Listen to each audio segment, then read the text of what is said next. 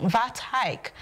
Senate panel summons Finance Minister and Fowler. You know, it's so unfortunate that this government, they speak in one direction and they act in the other direction. So do you see a contrast there? It's a contrast. Do you know the implication of increasing the VAT by 50%?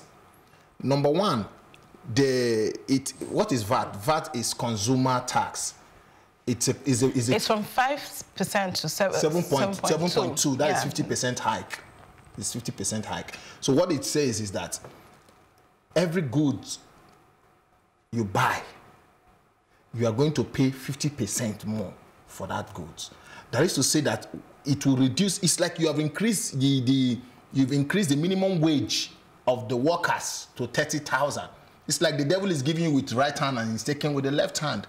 You've increased the minimum wage of the people by 30%, and on the other hand, you are reducing their purchasing power by 50%.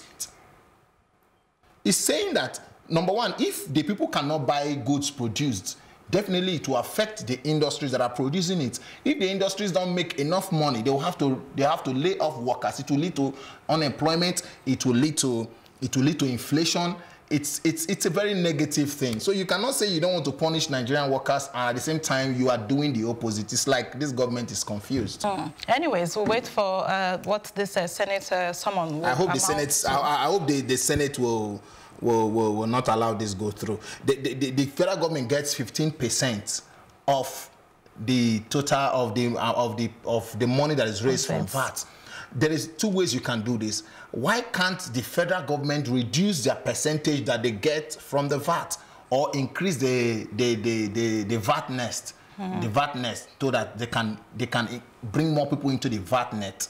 By so doing, they will have more instead of increasing the VAT. So I think it's a wrong policy in the wrong direction. Wow, points to note there. I'm just looking at this paper also.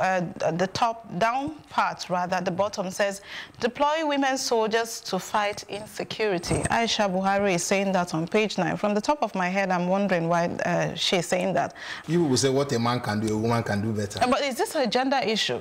No, I'm just saying you will say what a man can do, a woman can do better. So is that? So if the men can fight insurgents, the women too can fight. It's not only when it is good that you know, you say what a man can do, a woman can do better. So in this case, I think she's right. You're sounding as if you it's just because it's women, but no. What in the technicalities. No. What they are trained, they have undergone through the same training. Okay, so that's the basis. So that's the basis. So what a man can do, a woman can do better.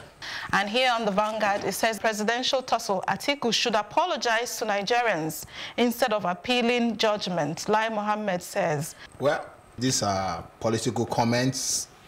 You see, Lai Mohammed, it's unfortunate that he has forgotten that he's a minister of information, not the APC spokesman.